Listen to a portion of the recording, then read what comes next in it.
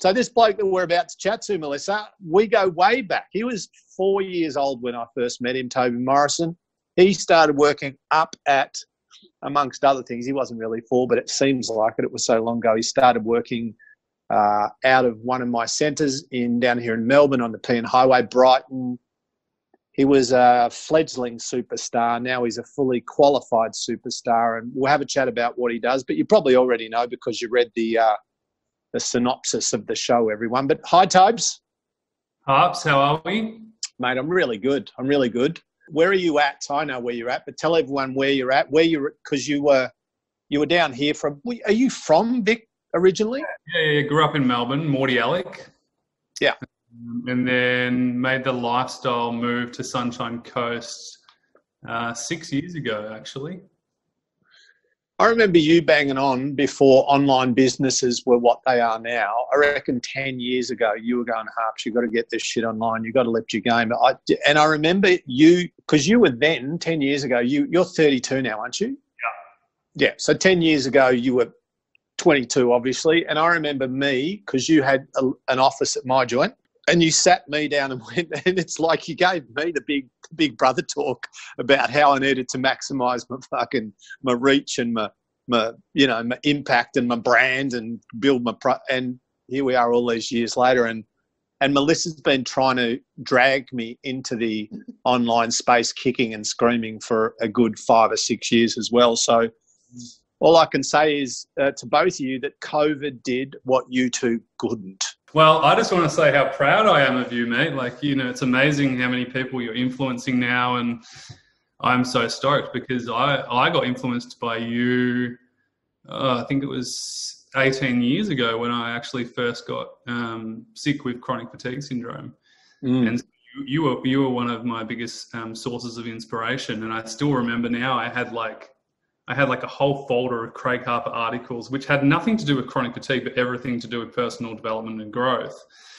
And I don't know if you remember this, but before I even knew, so you were like, for me, I was like, wow, this guy is amazing. And that really helped me open my eyes to, well, what can I control and what can I do in my day-to-day life to help my current situation? And obviously, 4 years later, after being diagnosed and eventually getting better, I remember going to a cafe in Brighton, and I remember I was a personal trainer at that stage, and I walked past, what's that cafe that you always go to? Do you still go there? It used to be called the Spare Room. Yes, the Spare Room. Went to the Spare Room, walked past an old bald guy and another old bald guy, which was Johnny, and I remember thinking, shit, is that Craig Harper? Oh, steady on with the fucking old bald guy.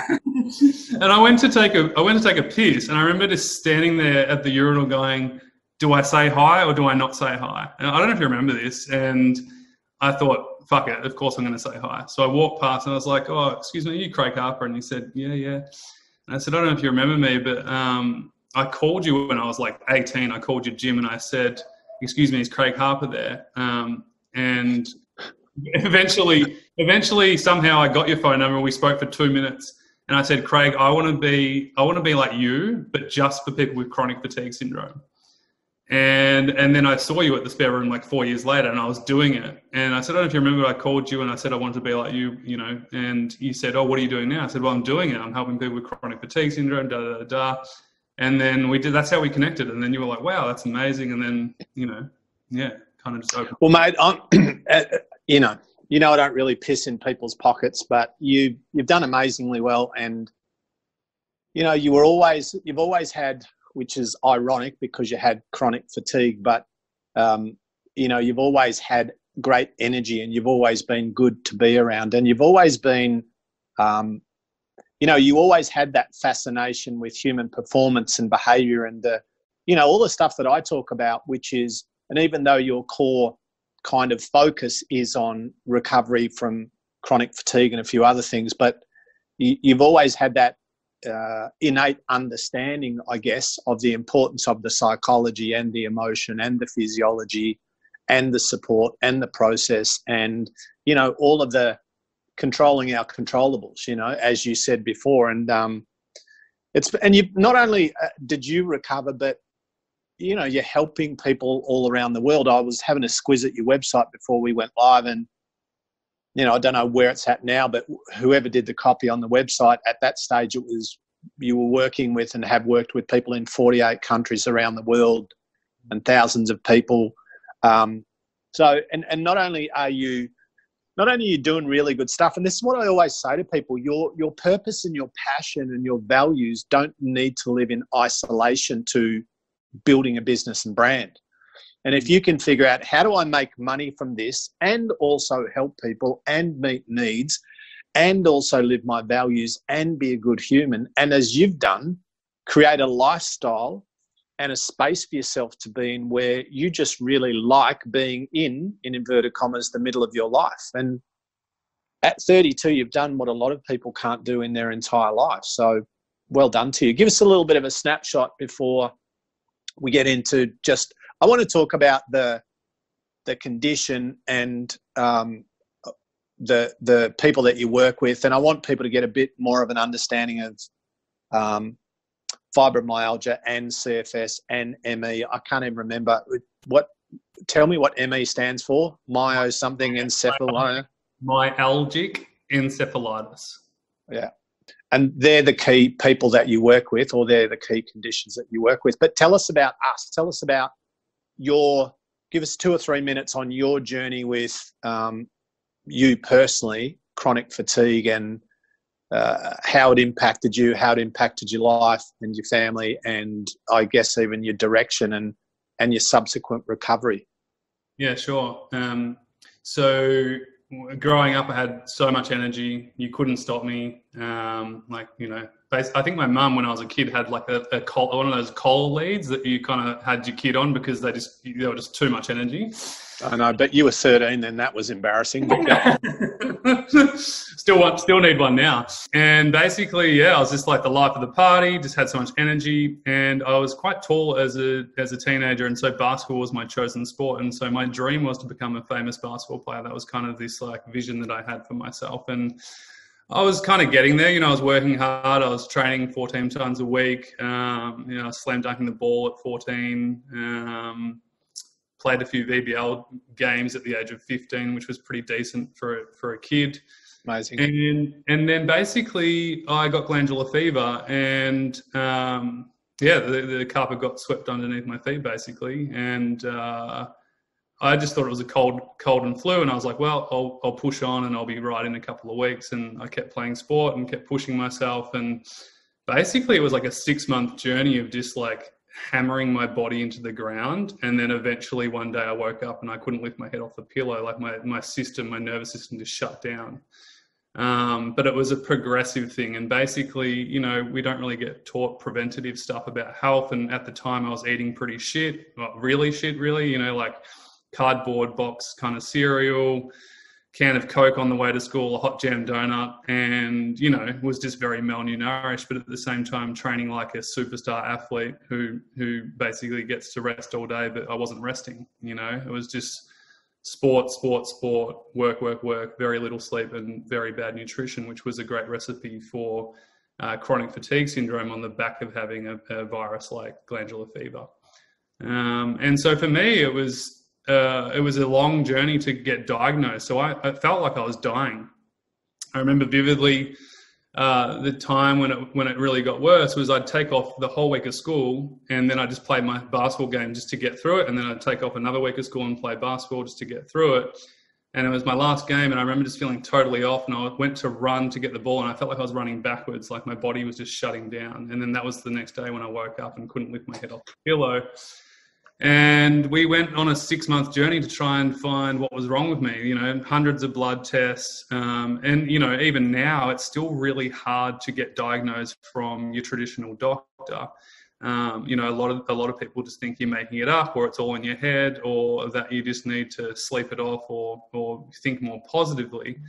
But basically it's a neurological disease. Your body just kind of shuts down. And for me, I believe it's a multifaceted syndrome. So, you can get it from a virus, you can get it from pushing yourself, it could be trauma, it could be stress, or it's usually a combination of those things where the body just cannot adapt anymore. And it's basically calling out for help, screaming out, listen to me.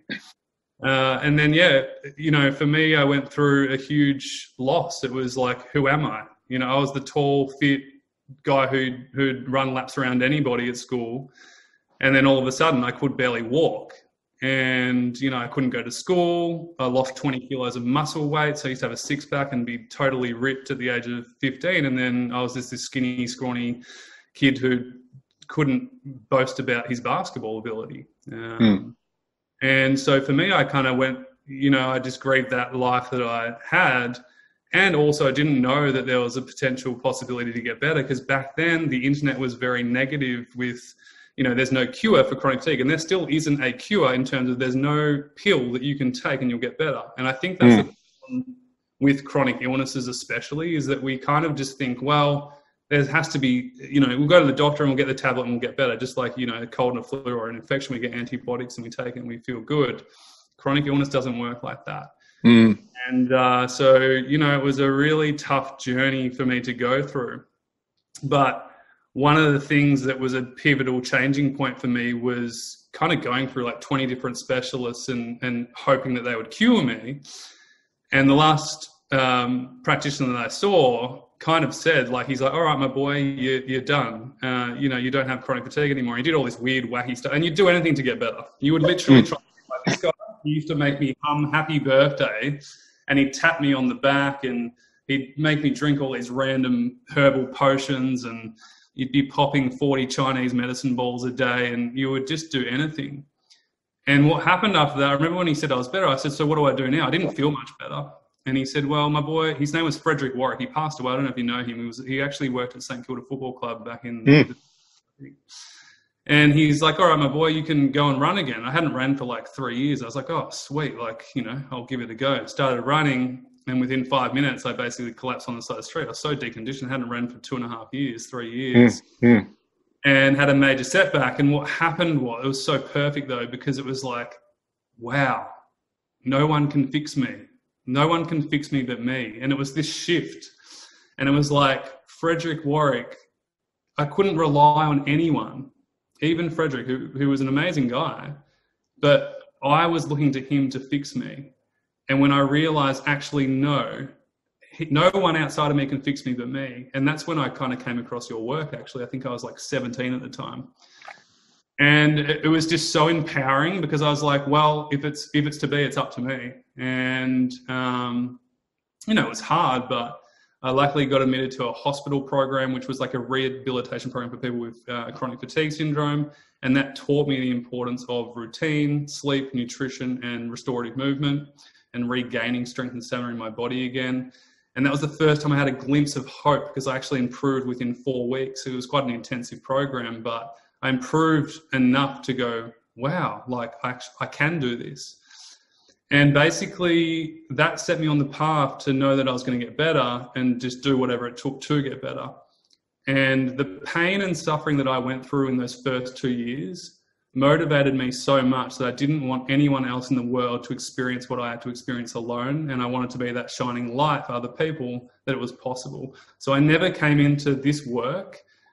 I never thought it was a business. I didn't even think about money. I just wanted to help people. I wanted to make sure. I remember I had $400 at the age of 18. I was going to parties, and the only thing I could talk about was, I just want to help people with chronic fatigue syndrome. I met a guy there who was a website designer, and he said, that sounds awesome. He's like, I'll create your website. So I gave him $400, created my website, and it was just to share my story. And it wasn't until I became a personal trainer in the health and fitness kind of world, and I met you and a few other people, and I started training the general population, but I knew I could do more. And it wasn't until I got my first chronic fatigue client where I helped him. He was a runner. He couldn't run for like 2 years, and he was totally out and down and depressed. And we helped him get back on his feet. Within 12 weeks, he was running again. And then within 6 months, he was competing, and he just felt like he was back to normal. And for me, that was just gave me so much confidence that it wasn't just me that could get better, but it was other people. This stuff works. Doing the right things at the right time works. And then from him, then I saw another lady's daughter who, she was quite well known in Melbourne in the hospitals, and they tried everything. And that's the problem. We go everywhere outside of ourselves to try and get fixed, yet we're not doing what we can control in the 24 hours that we've got, which is actually going to give us the best results. Obviously, there's a timing thing, and there's a place of where we need to do stuff and not do stuff, which I can break down later. But ultimately, for me, the biggest difference, and this is what I've seen in thousands of people that I've worked with, it was never a pill, it was never a person that got them better. It was what they did for themselves over a period of time that helped the most. Whether we talk about full recovery or just general improvement in quality of life, any improvement is good improvement, especially when you've come from such a bad place. And so that's been my motivator for the last, I remember when I was sick, I was dreaming about helping people because I just, it was such an it still is, it's such an isolating illness for people. Like we have people in 48 countries, and the most common thing people say to me is there's no help in my country. Even in America, even in England, even in the main countries, let alone little European countries, is like, my doctor doesn't believe in it. And not all doctors do say that, but majority of them don't really get it. They don't understand it. And it's terrifying to be told, here's what's wrong with you, but there's nothing you can do about it. And for, imagine being told that and nothing else. There's no positive stories. You can't see anything outside of this realm. Hey, here's what's wrong with you, but there's nothing we can do about it. It is gut-wrenching. And it sends you in a spiral of secondary depression, secondary anxiety. And basically, of course you're going to be emotionally upset when you can't live the life that you wish to live. And typically, most people with chronic fatigue syndrome are not lazy people. These people are hardworking. They want to get the most out of themselves. They're type A personalities. And the people that we work with are certainly that. It's so interesting. Wow. As you were talking, so many things came to mind. Melissa, as Tobes was talking then, did anyone come to mind for you that you and I know? Probably hasn't, but when I say that, does anyone come to mind that you and I know through the podcast? I'm trying to think. No, I don't think so. Dylan. Oh, yeah. Dylan suffers from chronic... Well, you didn't mention it. Sorry. Yeah, Dylan. Dylan suffers from chronic fatigue and depression and anxiety. I know you got nothing to do, Tobes, but I know you're just in your hammock up in your bloody mansion in Queensland, but do you reckon you could have a brief chat to my boy, a 10-minute chat with my boy Dylan? Sure, if he's interested. Yeah. Did you see the gorilla that he drew on? He's an amazing artist. Yeah, that's him. And he's just the best dude. And he's just got a bunch of challenges, and he's an awesome person. I'm with you. I love helping people, but I shouldn't have put you on the spot like that, but fuck it, I don't care, No, but if you've got 5 or 10 minutes and you can point him in the right direction, I might get you to have a chat to him, or maybe he could get on board one of your programs or something, but that'd be nice. I was thinking a couple of things. One is, how frustrating would it be when you know how sick you are and somebody's telling you, it's not real. Oh. It's all in. There is no such thing as chronic fatigue.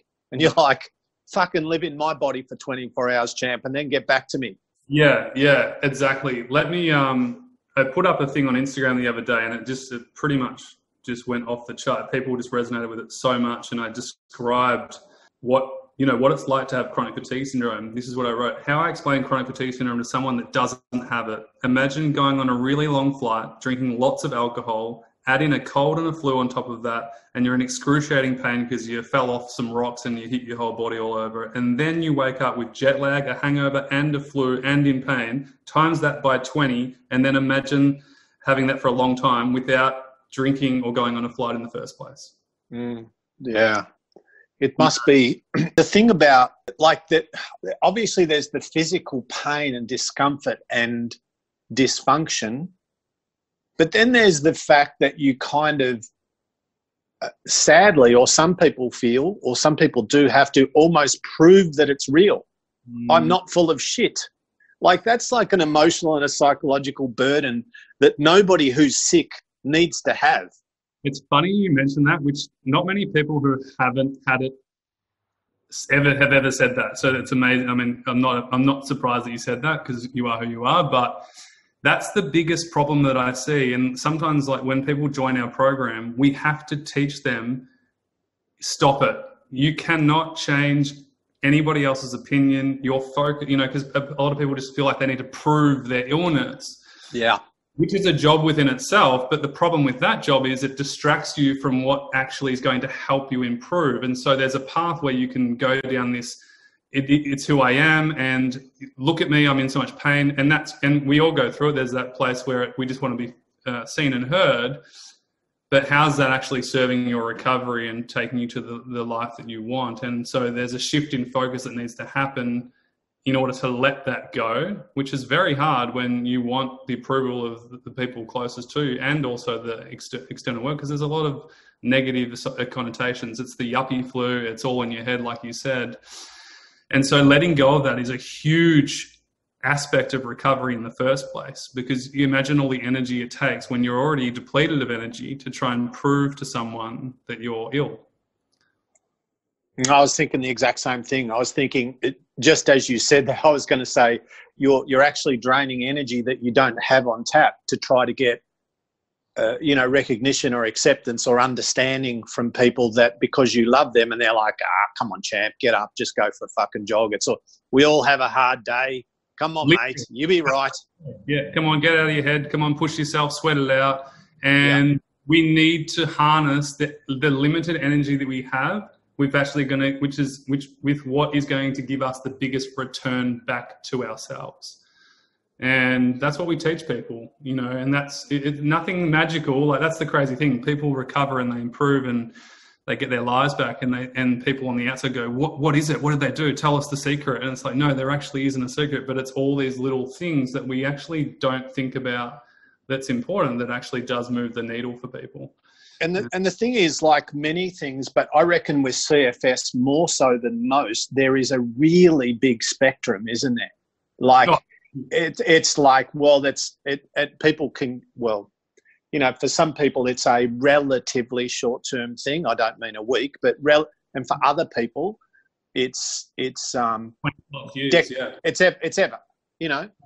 I think, Melissa, was Dylan telling us about that dude that has basically been in bed for decades, and he's fed by a drip, and he literally is incapacitated. I mean, you've got that dude at the far end of the scale, and that's one of the things I reckon, is that there's no absolutes. It's such a scale, and it's such a range of duration and limitation and physiological impact, and also on top of that, the recovery process is different for people, although there are similarities, or the recovery time definitely is different. And there's no, like you said, you can't rock up to the old bloody CFS centre and they go, hang on, you're type 7, here's the type 7 pill, you be good on Tuesday. Doesn't happen. And that must bother people, because, everybody likes to, it's like you and I have had a version of this conversation, and Melissa and I definitely have many times, where whether or not it's managing and overcoming CFS, or whether or not it's losing weight, or whether or not it's managing your chaotic mind, or whether or not it's building a business and brand, or whatever the goal is, for the most part, there is no best way, but there's a best way for you. And as you said, because one of the challenges I reckon with what you do is that people do want a savior. People do want someone to tell them what to do.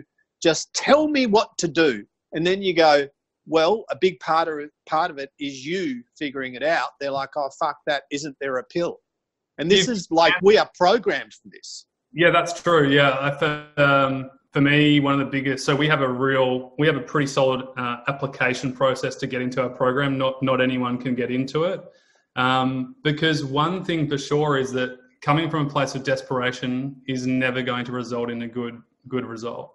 But at the same time, we get messages and DMs every single day. Tell me what to do. There's such desperation because they're in such pain and they're struggling so much. But the first point of call is to calm your nervous system down, calm down, and let's logically look at how can we build a healthy foundation for you with where you're at. Some of our clients, like literally, we had one particular lady from America. She was in her 60s, and she literally looked like she was dying. She had more illnesses that I didn't even know the name of half of them. And she said, "Do you think you can help me?" I said, I'm not entirely sure it's going to help you completely. However, working on your health on the fundamental level isn't going to be detrimental to you. It would be useful. And she said, "What can I do?" "I can do nothing." And I said, "Well, can you hear me and listen to me right now?" She said, "Yes," because we're on a webinar. And I said, "Are you sitting up or are you laying down?" She said, "I can sit up for like 2 minutes at a time." I said, "What else can you do?" She said, "I can go to the bathroom once a day. I can shower once a week." And so we had to start there for her. You know, it wasn't about go for a walk or start exercising. Absolutely not. That was the last thing she needed. She needed to focus on what she could do right now. Within 6 months, her mum used to have to walk up and feed her every single breakfast, lunch and dinner. Hadn't been downstairs in 7 years apart from doctor's appointments. Within 6 months, she was eating all her meals downstairs with her mum. Within 9 months, she was at the beach that she hadn't been to in 10 years, like with the sand between her feet and just feeling the wind on her face. And she was a different person. The color came back, you know, and then a year later, she was just living her life again. She was, you know, driving 7 hours to see her friends she hadn't seen for 20 years. And this is a person in her 60s who had been sick for over 10 years. Plus, she had a hell of a life. She lost her partner, her husband. You know, she'd been through some shit. And so I've just seen it time and time again where you've just got to focus on where you're at. You can't, you know, exactly what you said, everyone's different and we can get so overwhelmed at trying to find the answer, but the answer does start within, but also doing the fundamentals with where you're at is so important. And that's why there's such a stigma around exercise with chronic fatigue syndrome, because it can be detrimental to exercise if you've got chronic fatigue. Just to go and start walking or running might be the last thing you need to be doing right now. You might need to be actually stopping all movement and exercise and start to restore and recalibrate your system before you start even thinking about moving forwards with, you know, exertion. Because, you know, post-exertional malaise is something that people with chronic fatigue syndrome need to be, you know, careful about. And so, again, it's just doing the right things at the right time. Sometimes it's less, sometimes it's more, and it needs to be individualized for the individual. And I think, you know, that principle of really being in touch with your own physiology and paying attention. You know, there's, like, we speak a lot on the show about being present and being in the moment and being in tune with your body. And I always say, you know, biofeedback, which is your body's ability to tell you something. Like, your body's always telling you something, but many of us, I'll say many of us for the most part, have really disconnected from the wisdom that is our physiology, because we do so much of life, including food, including all the other variables. We do so much of it on autopilot that there's a lot of unconsciousness happening around things like sleep and restoration and food and movement, functional movement, healthy movement, and therapy, you know. But when you go, hang on, let me get back in touch with my body. Let me get back in touch with my energy, with my heart, with my soul, with my physiology, with my cells, with my nervous system, with my respiration, with my, you know, let me just pay attention to my breath. Let me just, then all of a sudden, like, shit starts to happen. And this is because we've been so disconnected and we're so used to running from place to place for a solution, we actually underestimate our own ability to heal. And I think that's, you know, that idea that you spoke of, well, what can you do? I can sit up. Cool. So sit up. And when you can't sit up, lie down. And when you feel all right again, sit up again. Yeah. You know, yeah. I trained a guy years ago who isn't, in light of one of our recent podcasts, isn't as impressive as Anna that we spoke with. We spoke with a lady the other day, Tobes, who's lost 138.5 kilos. Saw that. Yeah, 3 people. And fucking hell, 3 Kylie Minogues, I said. It's fucking amazing. But anyway, I remember I had a young dude at the gym.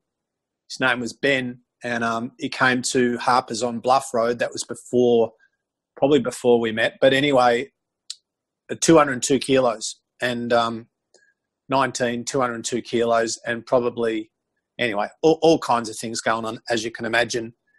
And it was basically kind of dragged there by his parents as a last resort, and he didn't really want to be there. And so, but anyway, the short version is that when I started with him, he's like, "What's the point? I can't do anything." Yeah. And we'd literally get to the bottom of the stairs, and I'd say, from the bottom of the stairs to the entrance to the driveway is 40 metres. Let's walk there. So we'd walk there, and then we'd rest, and he'd lean on something. I go, "That's good, mate." I go, "Let's walk to that driveway." Then we'd walk to the next driveway, which would be 50 metres, and he'd sit on the fence. And we'd talk about shit. I go, "Good, get up." He's like, "Oh." Then we'd walk to that block there was 900 metres. So it's not even 1 kilometre. It used to take him an hour to get the 900 metres. And eventually we ended up running the 900 metres like multiple times, but that's the thing is you go, what can you do? Can you get out of that chair and sit back in it? Yep. So get out of it, sit back in it 5 times. That's training. And because he didn't know what was possible. Like that was this is what happens with, I didn't know it was possible to be where I'm at today. Like there was no way, and so people come to us in that same kind of state of mind because they're basing their future off their current reality. And that's why mindset is such an important component of recovery. And that's why your work is so important because, you can do all the right things. You could eat really healthy. You could do some restorative movement. You could be calming your nervous system down. But if you're constantly beating yourself up and telling yourself that it's not possible for you and that you're different than everyone else, then, you're more likely to go down the path that you don't want to go down. And it's until we switch that narrative and also start to see tangible improvements and results. Like we see it every single week in our program and it's phenomenal. Like, we had a mum, she's hilarious, but when she started, she was all over the place. She 2 kids, really bad, could barely function during the day, couldn't look after her kids, husband had to look after the kids. And now within 6 months, she's like, her husband works away now and she's like a single mum and he's doing it really well. And that's a huge improvement and a massive celebration for someone who couldn't look after their own kids 6 months ago to now cooking meals, to having the energy to play with them, to feeling excited about the future. She's gone from living in a cage of fear and being so worried about tomorrow to now feeling like, what do I want to do? Like, what's my next dream thing? Like, what do I want to do with my business? How does that look? And so the conversation changes, and what we spoke about 6 months ago isn't what we speak about now because her life is totally different. And so we have to, when someone comes to us, we can't say like, well, what's your dream job? And what's your perfect life look like? It's like, we can't even go there yet. Let's just focus on where you're at. What do we need to stop doing? What do we need to start doing? And how can we just start today and start to do what's appropriate? One of the things that you mentioned about the physiology side of things and not pushing your body beyond its means is the first point of call for us is we teach all our members the baseline theory. Which is basically making sure that you feel no worse than you currently do after you do an activity. And so that activity might be grocery shopping, it might be cooking, it might be just, for Michelle, who did our program years ago, who lifting her head out of the pillow, things like that. And once you get a solid foundation of your baseline, then you literally have a structure that you can plan your day around that's going to be appropriate for you and also build strength and stamina and resilience in your body that you can adapt to. But if you're constantly not in tune with your body, like you said before, and you're pushing and crashing and you're up and down and you're not consistent, then it's very disheartening. 1, because mentally it's just, it's up and down like a yo-yo. 2, you're not seeing any real progress. And 3, pushing and crashing is not good for your immune system. It throws it throws everything off basically. And so the stuff that we teach is very simple, but very hard to do on your own. And once applied and you finally get it, and our number 1 rule straight away is less is more. Less is more consistently. So if you can be more consistent with less intensity, we'd rather that than you doing something once a week and being exhausted for the rest of the week. And it's crazy how much better people feel. Their symptoms decrease pretty much within the first week once they do it right and they figure out their baseline. Sometimes it takes people 2 months to figure it out because they have no clue. They're like, well, shit, I didn't even know. I didn't realize I was pushing so much. Something that springs to mind, is that, and I've said this many times too, but it's really relevant for this. So you've been working with people for 14 years with CFS and had it for 4 years yourself before that, and talked to, you and your team. By the way, I had a look at your website and I had a look at your team. I think you are somewhat discriminatory because there's no fucking chance I'm getting a job for CFS Health. It's funny. Hang on. No, don't even start. Don't even start defending yourself. If you want to see... You want to see discrimination in action, go to Toby's website. It's cfshealth.com and just have a look at his team. It's fair to say that 56-year-old ugly blokes aren't getting a gig anytime soon there. We have strongly empowered women on our team, and I was going to invite you as a guest speaker actually for our members because they'd be so excited to meet you. So the invitation is there if you want to take back what you just said. Oh, fucking hell. If I get my head next to all those hot ladies that you've employed, I'll be very surprised. Oh, God. I don't know if you're allowed to say, are you allowed to call women attractive? Is that to me seems like a compliment, but these days I'm not sure. No, I don't know. I'm sure someone will think I'm a pig because noticing the fact that somebody, it's like you're an attractive man, but I'm allowed to say that.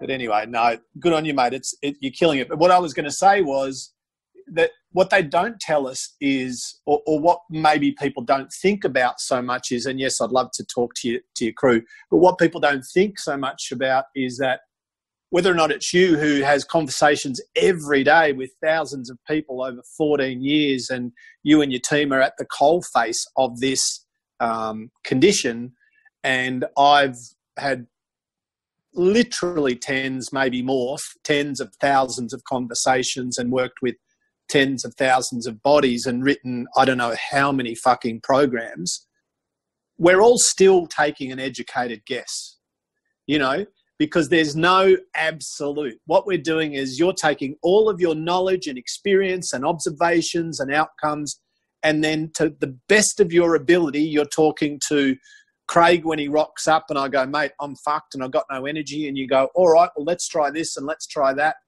Because there's no certainty of outcome or no predictable certainty of absolute outcome with any particular stimulus. So we know that, of course, there's going to be an impact from nutrition and sleep and movement and stress management and all of those things. But in terms of tweaking it and the variables and the dose and the outcome, even, and this is what people think sometimes you're being disrespectful when you go, the GP that you see, he or she is guessing. It doesn't mean they're not knowledgeable or clever, but they're still guessing because they've never treated your body with your condition. They've treated other bodies with similar conditions. So what everyone does is their absolute, and that's all we can do is, that's not a criticism because it's the same. It's the same with me. Anyone that comes to me that I've never had an interaction with, all I'm doing is bringing all of my knowledge and experience to that moment in time. And based on that and my understanding, I'm doing my best. Yeah. Yeah. And it's so true. Like what one person needs is, it could be the total opposite of the other person. Like we had a lady, a sweet lady, she joined, I think it was like 7-8 months ago. She joined up and within the first month she was freaking out, like just like, oh my God, like I don't know what to do. Like there's so many different videos and like which coaching sessions should I come to? And I've invested this money and it's like, Nicola, you invested this money to actually stop doing this. And I called her on it in the group. We do group calls every single week. And it was, everyone's so willing to show up. And I said, you need to do the opposite. Like, I want you to pick 1 or 2 videos per week max. That's it. Stop overwhelming yourself. And I said, you've invested this in yourself to actually slow down and pick what you need, not what you think you want with everything. And she's a different person. Like literally within 8 months, she's a different human being. Her language, her energy, her posture, like it's a different person. When we speak, like we joke about, I'm like, she's almost 50 and she's like, I can't wait for the next 50 years of my life. Like she's genuinely excited about the next 50 years. Whereas when she joined, she was just a total overwhelmed mess. And it's just incredible to see. But she didn't need more. She needed less to start with. And you know what's interesting? The language, like I'm really interested in people's language. The other day we had, and our stories, as I said, we had Anna on, who by the way was lovely, and Kyle. And one of Anna's stories was, I wanted to lose the weight to prove everyone wrong. Yeah. And I'm like, well, firstly, didn't you tell me that your friends bought you the sessions and that you had a personal cheer squad and they were the ones that got you there? They encouraged you and supported you. And Kyle, your trainer, is fucking amazing and everybody at Vision is happy for you. And I'm like, who are these people?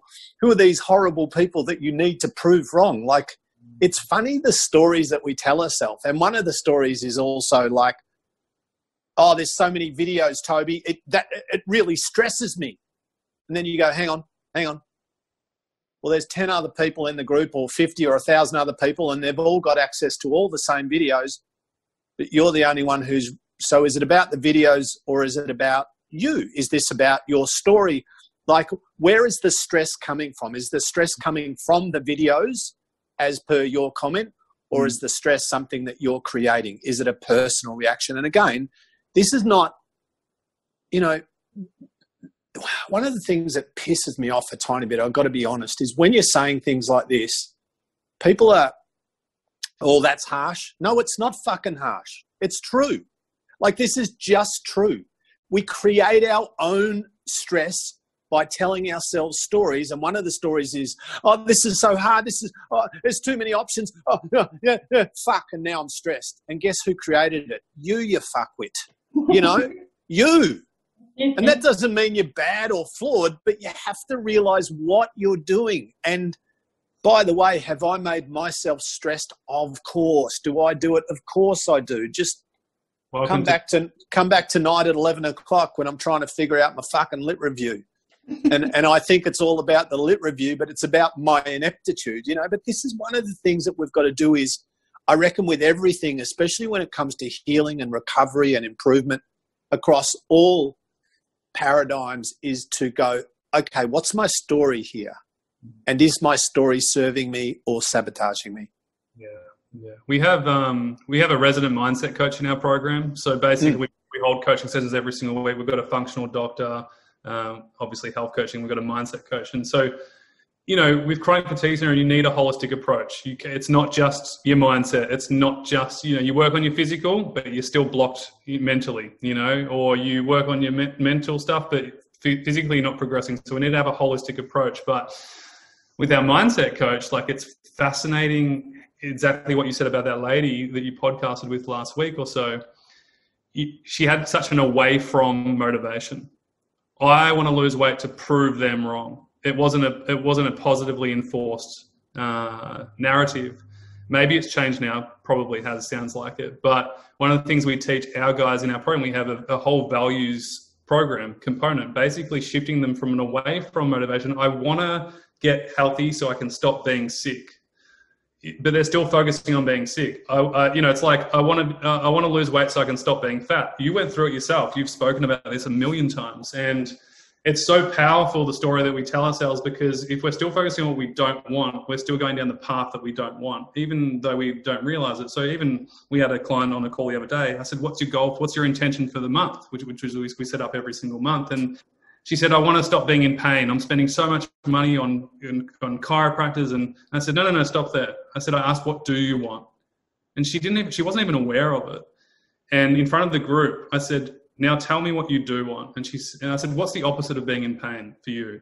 And she said, well, I want to feel healthy, vibrant, and more stable.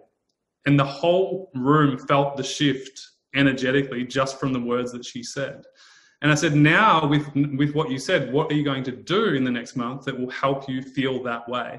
And so, you know, she wrote a list of things down that was going to help her do that tangibly, you know, to follow through with the actions that she wants. But until we get clear on what we want, then the action items that we're actually going to do isn't going to be that useful. And that's why mindset is so important. It's not about positive thinking. It's not like think yourself better. It's actually, it's more the behaviors that are going to create the change from the mindset thinking that you're having, you know. So I don't want pain. All right, I'm going to focus more on trying to not have pain versus I want to feel vibrant, healthy, and stable, which means that I should probably meditate every morning. I should probably eat 5 good, healthy, balanced meals to balance out my blood sugar levels. I'm going to rest 3 times a day. I'm going to schedule in some fun activities for me every single day. I'm going to go to bed at 9 o'clock every night because I know that works for me, whatever it is.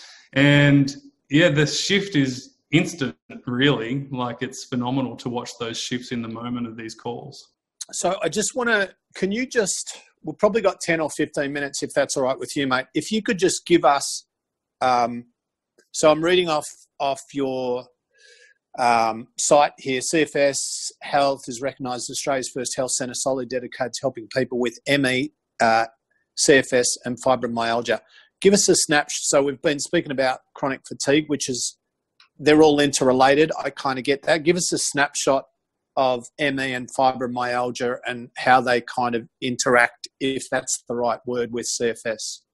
Yeah. So the problem with these labels are they're basically just a name to describe a bunch of feelings that the person's experiencing. And so ME was kind of used to make chronic fatigue syndrome, I guess, a more powerful statement to the public and the world, because chronic fatigue, everyone's like, oh, I'm tired, you know, and it kind of disregards how bad it actually is to experience chronic fatigue syndrome. So that's kind of that. Fibromyalgia is basically chronic pain. So not acute pain where you roll your ankle or you tear your bicep off your bone from weightlifting. Chronic pain, the pain that lingers for a long period of time. And same thing with chronic fatigue syndrome. It's a chronic condition. So it's a 6-month plus condition. It's not like, oh, I feel tired for 2 weeks and now I'm fine. It's like, no, you know, your symptoms have to persist for more than 6 months to be diagnosed with, with chronic fatigue syndrome. And fibromyalgia is much more a chronic pain, you know, widespread pain sensation in your body for a long period of time. Kind of unexplained, you know, like it's an unexplained pain, basically. I'm not sure, obviously, which is why I'm asking the question, but it seems to me there's a fair bit of cellular inflammation with fibromyalgia. Yes, 100%. It's quite inflammatory. So I'm guessing and also we know that sugar causes inflammation, and I'm not an advocate for bloody keto or paleo or anything. I'm just a curious mind. Is there any evidence to say that like a really low sugar, low starch, low refined carb diet has some positive relationship with fibromyalgia? For sure. We've got to look at the factors that are causing inflammation. Stress is the first one. Yeah. If your nervous system's just on fire all the time, your body's not regulating and spending all its time trying to just be in flight and fight. So calming the nervous system down usually is the first point of call. Nutrition is just mind-blowingly helpful. But the funny thing is, even with nutrition, we complicate it and we just put all our eggs on the one basket and we think we just need, once we get this diet, it's going to fix our problems, yet we're still not having a multifaceted approach. And the stress of the diet in itself is actually making it worse than the benefits that the diet would give you in the first place. And so one of the things that we teach our clients is the non-diet, basically making sure that we're having whole foods, balanced protein and low carbohydrate diet, low GI carbohydrates, not no carbohydrates, to balance your blood sugar levels, to give you the energy to keep going. Your body needs as much fuel as possible to help your body heal. And if so many people undereat because they're so worried about putting on weight, yet their body needs so much nutrition to help them heal.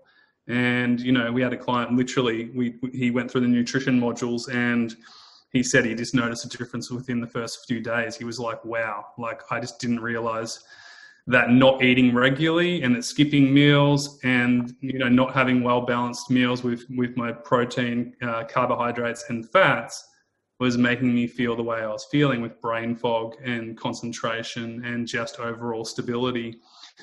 So, you know, it's big, but one of the other things that we see with type A personalities is that they kind of just have this tunnel vision of like, this is it. I'm all or nothing. I'm all in, and they go keto. They do the latest detox, and then they feel like shit within 2 weeks because their body actually doesn't need that. That just needs to be supported. It's almost counterintuitive for a type A because they're like, fuck you, I'm going to recover from CFS quicker than anyone ever. Like, you can get fucked. I'm going to show you how fucking amazing I am. And CFS is like, nah. Yeah, 100%. And that's why mindset is so important. Like, learning, embedding to tune into your body and listen to it is such an art. It's an art. It's a dance. You know, like, this is what we teach. It's not like this linear approach where, you know, you get it, you embed it, and you're good to go. It's really coming back into yourself and then learning and feeling that versus, like you said, having that FU mentality of like, come on, like, just get on with it. You know, we need to restore first before we start to kind of exert energy. You know, Paul Check, you've had him on the podcast too. He talks about working in and working out. And so that's a big philosophy that we've embedded in our program, is having working in restorative, rejuvenative activities for yourself that is going to give you energy versus expelling energy. And typically 90% of the people that we work with need that first. They're so used to pushing themselves and having these pushing and crashing episodes that they need to kind of level out and build a baseline that's going to give them the foundation to build their dream house on, and then go and do what they want to do. And so there's this integration phase through recovery that, yes, once they get the house, then, you know, like I said, the clients who've been with us for 6 to 8 months are now starting to look out the window and go, oh, I can't wait to create the life that I want. And then they start to think about their career, business, marriage, partnership, whatever it is. And you know what's funny is, did Toby's audio go weird for about 60 seconds then? It did go a little bit weird. Sorry about that, guys. That's all right. So sorry, everyone, but you're back now, normal, Tobes. But what's interesting is that, yeah, for that personality type, the shit the stuff that they need to do is almost counterintuitive, right? Because they're so hardwired for optimal effort and energy and output and return, and also, you know, that's a message that in society right now, hustle and grind and succeed at all costs, and, you know, improvise, adapt, overcome, and it's kind of, you know, and that's very reinforced. Then when someone says, no, chill out and be still and go slower and pay more attention and hustle less, and you know, I wanted to ask you too, there's a book that I've spoken about a couple of times that I reckon you would like. It's called Drunk Tank Pink, and I reckon it's a good book for people with CFS. And it's written by a dude called Adam Alter, and it's about the way that our environment affects everything from healing and health and recovery to our nervous system, to our breathing, to our thinking, to our outcomes, to our life experience. And so, like, for example, you moved out of Melbourne and you're living in a beautiful place up in Queensland near the water, blah, blah, blah. Just the fact that you live in a really nice environment has a positive impact on your health without trying, you know what I mean? And so Adam Alter talks about the way that everything from the people that we hang out with, to the colour of the paint on our walls, to whether or not we are anywhere near nature, to the clothes that we wear, to the culture or the environment of the workplace that we are in, to whether or not we have a dog in the house. If you have a fucking dog in the house and you love dogs, your nervous system's going to be better than if you're a dog lover without a dog. Conversely, if you fucking hate dogs, it's going to be worse, right? Yeah. So there are all of these kind of physical variables that we can manipulate to create an environment, a physical environment to work or live or play in, that actually is healing us without us doing any conscious work. Like, I know, for example, like, I've got this studio that you can see now. When I'm in this studio, I feel in podcast mode. Yeah. I feel Like this is where I come to do podcasts. Your and anchor. it's like, yeah. And I don't need to go, fuck, get into podcast mode. I just walk into this room and I'm good. I walk upstairs to my office where I do my study and my work. I walk into that room and it's like my brain goes, okay, we're researching now, or okay, we're writing whatever now, we're doing this, or, you know, then I walk into the bedroom and my brain goes, fucking giddy up, Netflix. All right. You know, so Yeah. it's like I've trained my body to just respond to the environment without me having to try and will it there. And I think that, you know, for people who are really, and not just with CFS, but with everything, if you want to improve your immune system, if you want to calm, if you want to switch off the sympathetic, the fight or flight, and turn on the parasympathetic, the cool and the calm, you know, where you are and how you are, and everything down to the clothes that you wear has an impact on how you feel. Well, yeah, you make a great point. One of the things that we teach our clients, especially if they're bedbound or housebound currently, just getting out of your pajamas in the morning and putting on normal daily clothes is actually a huge game changer for their brain to register, okay, I'm out of sleep mode.